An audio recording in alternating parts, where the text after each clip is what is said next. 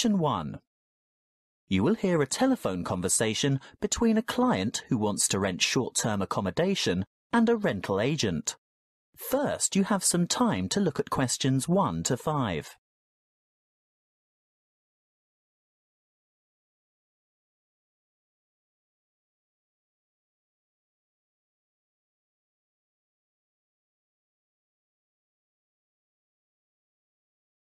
Now we shall begin.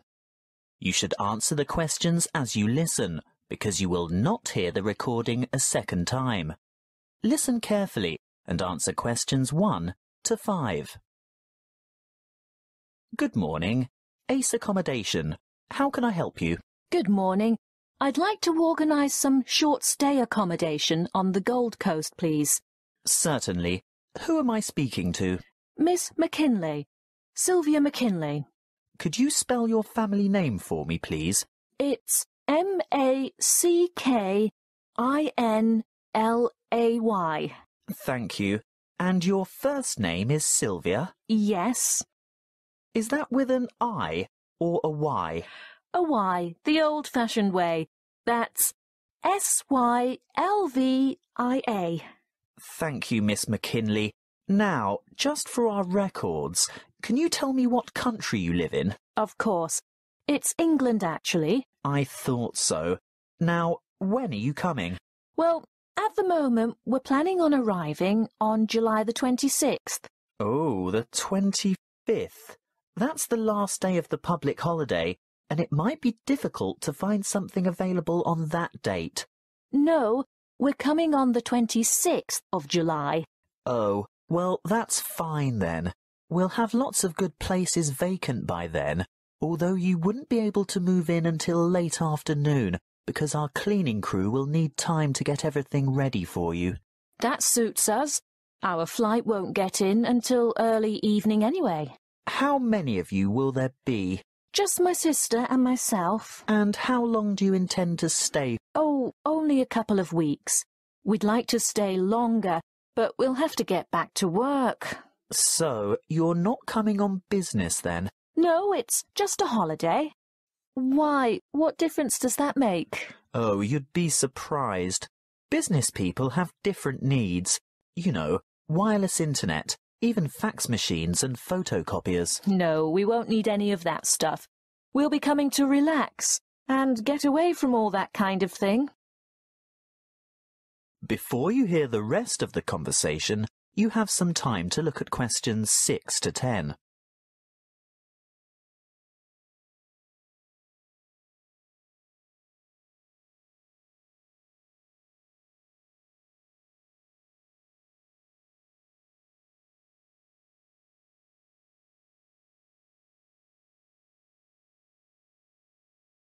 Now listen and answer questions 6 to 10. Good. Now, what exactly are you looking for? A house, a duplex, or an apartment? What's a duplex? Oh, that's what you might call a townhouse or a unit. You know, 2 houses semi-detached on the same property. Oh, I see. I think an apartment will suit us just fine. And how many bedrooms? 2. 1 or 2, it depends on the size. My sister and I don't mind sharing if it's a decent-sized bedroom with 2 beds. Well, that makes it easier. And car parking? Will you require a lock-up garage? They're a little harder to find with an apartment. We'll have a hire car, and as far as I know, there are no regulations concerning car parking. I think as long as it's not parked on the street and it's secure, there shouldn't be any problems. OK. Now, I'm assuming you want something by the beach. Yes, that's the idea. We want to enjoy the surf, sand and sunshine. OK, but before we settle on an area and discuss your price range, I'll need to know about other necessities. What do you mean? Well, for example, do you want to be close to a shopping mall or the casino or the fun parks? Or do you want to be in a complex with or near a swimming pool? No, none of that really matters to us. But we'd like to have reasonable access to the motorway so that we can drive up to Brisbane to visit friends there. Well, there are quite a few lovely small towns to choose from. There's Main Beach, which is north of Surfer's Paradise, or Mermaid Waters, which is a bit further south, or Palm Beach, which is quite a bit further south. Mermaid Waters sounds delightful. Is it close to the motorway? Well, not really. The M1 is actually closest to Palm Beach, and prices are likely to be more reasonable there too. That's settled then. Palm Beach it is. Now, if you'll just give me your email address, I can send you information about the town and lots of photos.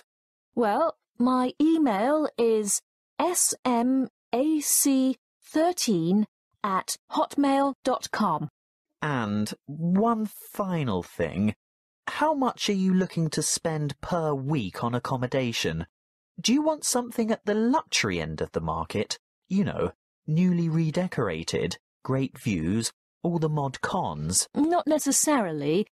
Could we get something clean, comfortable and reasonable for $1,200 a week? Could you stretch that to $1,500 a week? I've got a property in mind that you'll absolutely love, but you'd have to go to $1,500.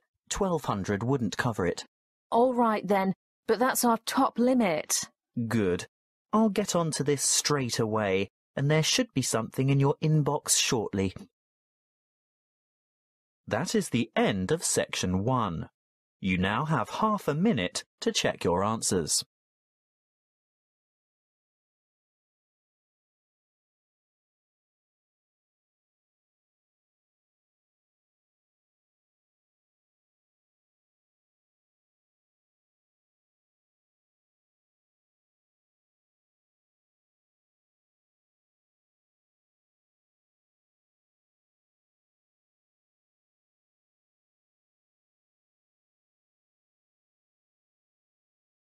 Now turn to Section 2.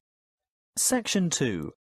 You will hear a member of the Active Outdoor Club talking to a group of interested potential members. First, you have some time to look at questions 11 to 14.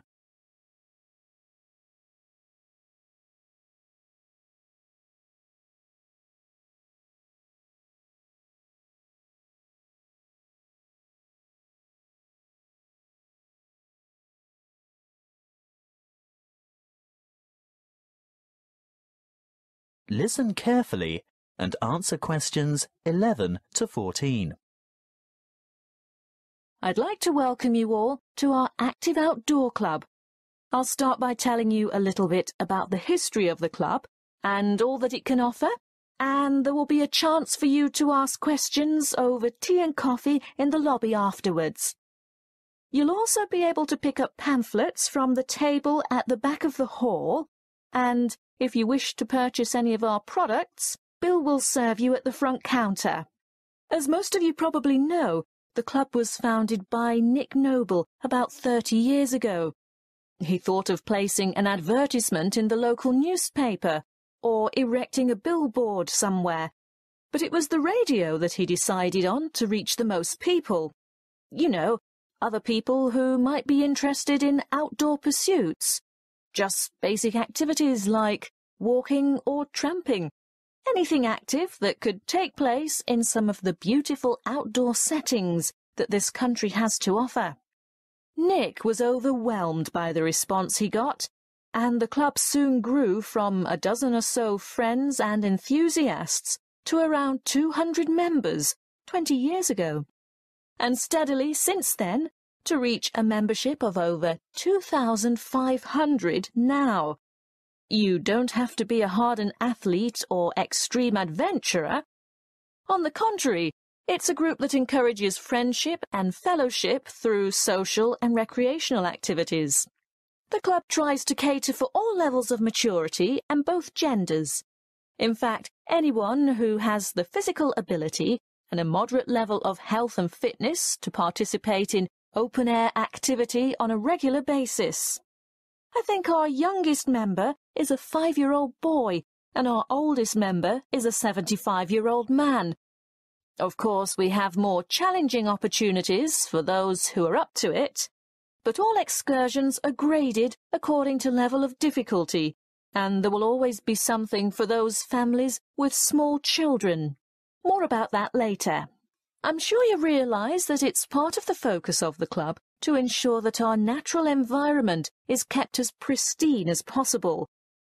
We all have a keen interest in conservation, and many of our members contribute their time or give a monetary donation to organisations that work to enhance and beautify our natural heritage. Before you hear the rest of the talk, you have some time to look at questions 15 to 20.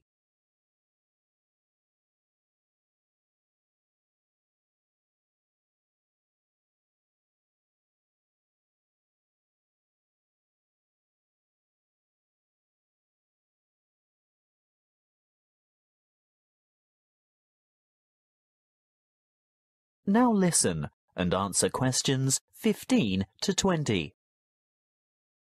OK, now going back to the grades of activity, first of all, tramping.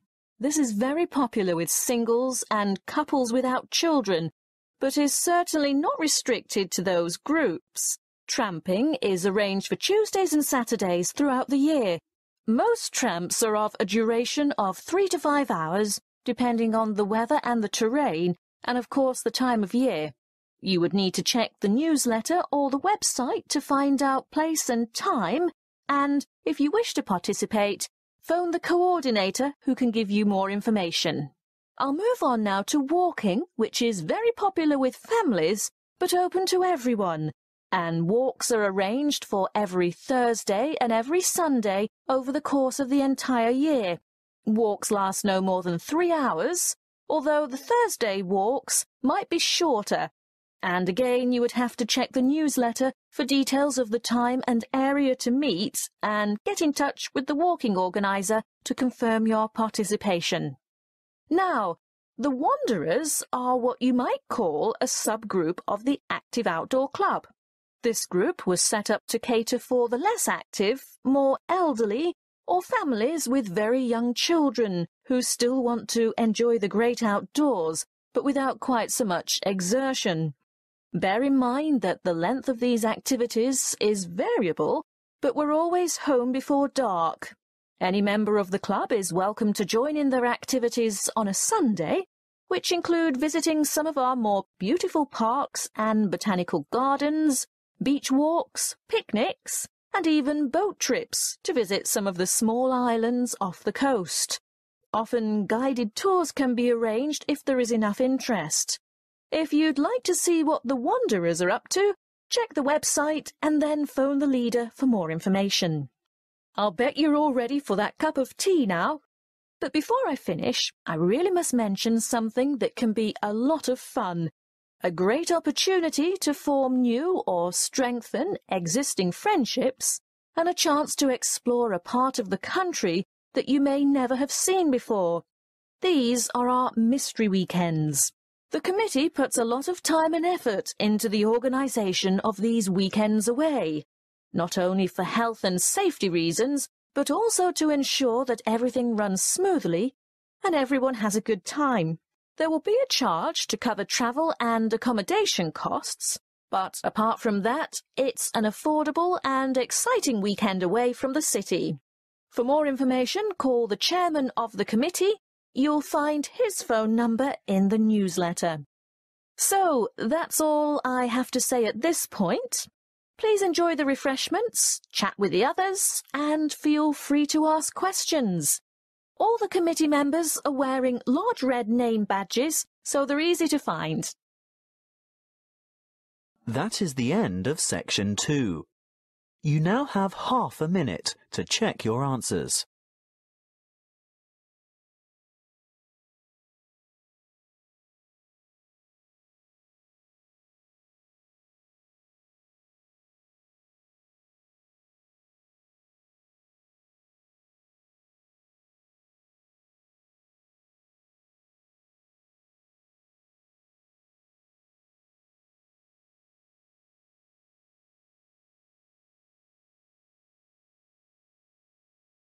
Now turn to Section 3.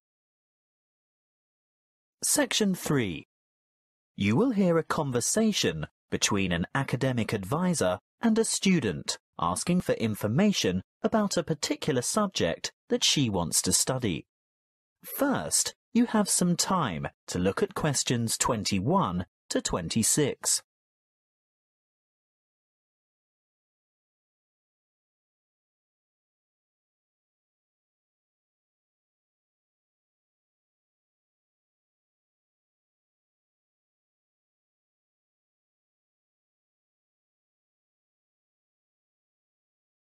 Listen carefully and answer questions 21 to 26.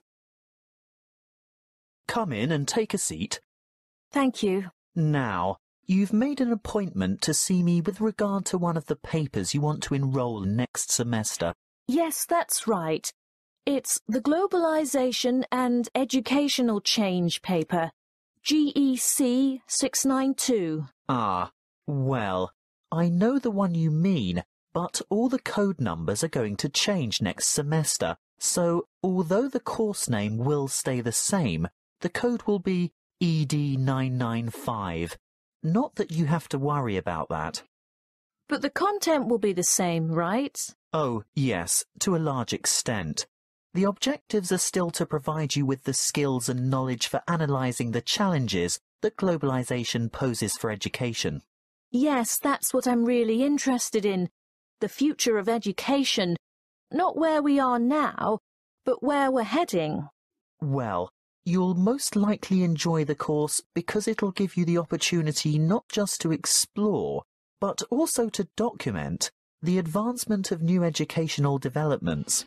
And there'll be quite a lot of analysis involved. Yes, obviously. But once you've examined how education has been affected by cultural values and socio-economic structures, you'll go on to debate the pros and cons of the restructuring of public education in view of rapid globalization. I see, but when you say public education, do you mean worldwide? No. That would be far too large an undertaking for just one paper. You'd probably choose to work with the education system within your own state or country. Sounds interesting, but isn't it a bit restrictive? Not at all. From there, you'd move on to explore the impact of internationalization on curriculum diversity in both developing and developed countries. Have you had a chance to look at the assessment criteria yet? Actually, I have. And it makes me a bit nervous just thinking about it. Why's that? Well, I see that the first assignment starts with an illustrated PowerPoint presentation to the rest of the class. I've never done one before. No need to worry. You can get help with that. Anyway, this presentation isn't graded. It's what we call a formative assessment. The feedback you get will help you to finalise the written review. That's a review of those academic articles in the first part of the reading list, right? Yes, but you only have to choose 5 of them. That first assignment is worth 30%. And the second assignment? There are 2 parts to that also, and both are graded. 20 marks will go towards your participation in a seminar, and then there's a 5,000-word essay, which will be graded out of 50. Thanks. Before you hear the rest of the conversation, you have some time to look at questions 27 to 30.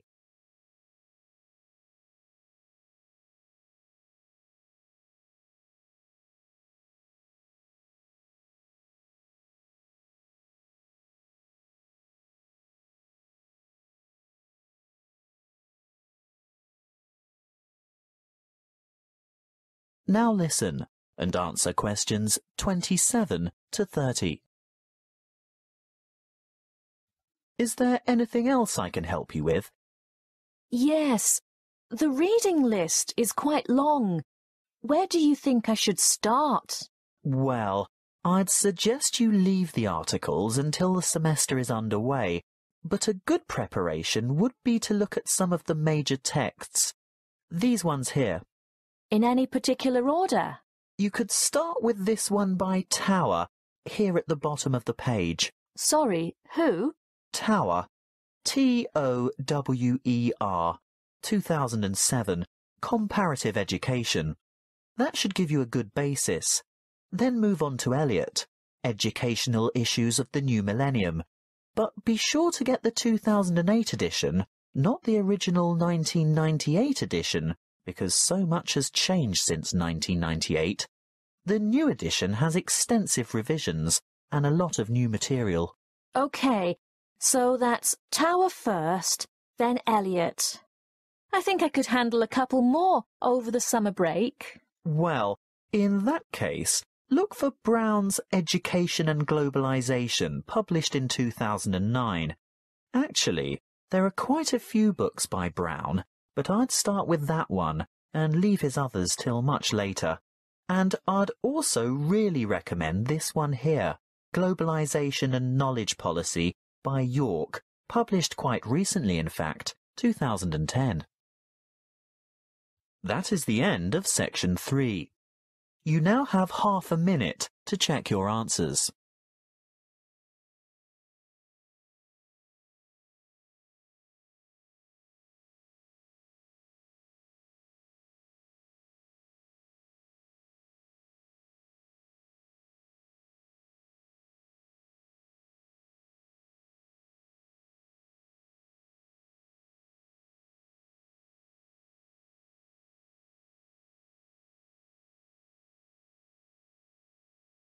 Now turn to section 4.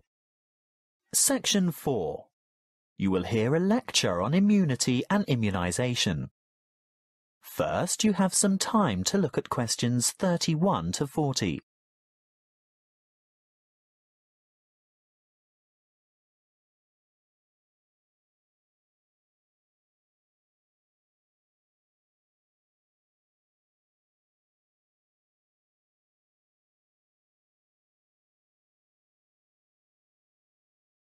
Listen carefully and answer questions 31 to 40. Good afternoon, and thank you for your warm welcome. This will be the first talk in a series of 5 on health interventions, protection and prevention. Could I start by asking for a show of hands? How many of you have had a flu vaccination at the beginning of winter? I thought so. You young ones always think you're indestructible. Well, as you are no doubt aware, disease-spreading germs or pathogens are everywhere. On a daily basis, the human body has to ward off attacks by various harmful bacteria and viruses. A healthy body has a good defense system against many of these germs, but the defense only operates well against microorganisms that it has already encountered, in which case it is said to be immune. There are 2 ways in which humans acquire natural immunity. Actively, when a person has first suffered and then recovered from an illness, and passively, when ready-made protection is transferred into the body, for example, from the maternal blood via the umbilical cord to an unborn child, or through breast milk. Now, artificially acquired immunity can help the body to fight disease, so we can use active immunization as a preventative measure. This is when a person is vaccinated against an illness by injection or oral ingestion of a tiny amount of weakened or inactive germs, not enough to actually cause him or her to contract the illness, but sufficient for the body's defense system to recognize and respond to the threat by forming antibodies. Intervention using passive immunization, on the other hand, is a method of curing an illness after it is too late for prevention. It is less effective than active immunization and takes longer to work. It is used when the body has already been invaded by bacteria and the person is ill. In this case, there is no time for the body to make antibodies of its own, so proteins, usually taken from the blood of animals, are injected to equip the patient with the essential antibodies to combat the particular illness. Let's have a quick look at a bit of history. The discovery of vaccination to boost the body's immune system by making it sensitive to particular disease-causing bacteria was made by an 18th century English doctor called Edward Jenner. He noticed that survivors of smallpox, a common but extremely dangerous disease, never contracted the disease a second time. In other words, they were immune. He studied a similar disease in cows called cowpox and realized that people in contact with the infected cows became ill with symptoms resembling smallpox. However, this disease was quite mild by comparison, and those who contracted cowpox were then immune to smallpox. He conducted an experiment by injecting a child with a small amount of pus taken from a cowpox pustule. The child subsequently became ill, but soon recovered. Later, he injected the child with pus from a smallpox pustule, and the child did not get sick. He had developed immunity to the more dangerous disease. The antibodies produced to fight the cowpox bacteria had been able to fight off the smallpox bacteria. What are antibodies? Well, antibodies are made by white blood cells called B lymphocytes, and this is done in response to the presence of antigens, or other bacterial toxins, which have been released by the microorganisms, what we commonly refer to as germs, that have invaded the body.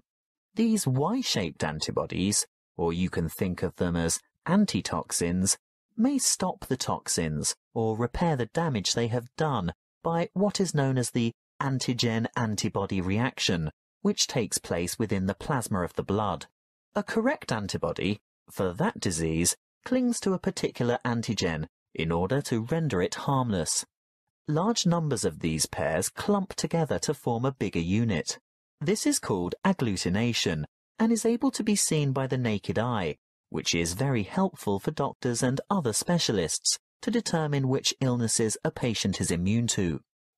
Inoculation or active vaccination can protect people from serious diseases.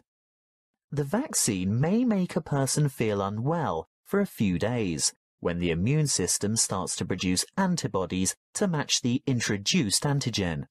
This is called a primary reaction. If that particular antigen should ever enter the body again later, a secondary reaction takes place. The body is then able to produce large numbers of corresponding antibodies within a short time, so the invading antigens are quickly wiped out, without the person suffering any harm from the disease. That is the end of section 4.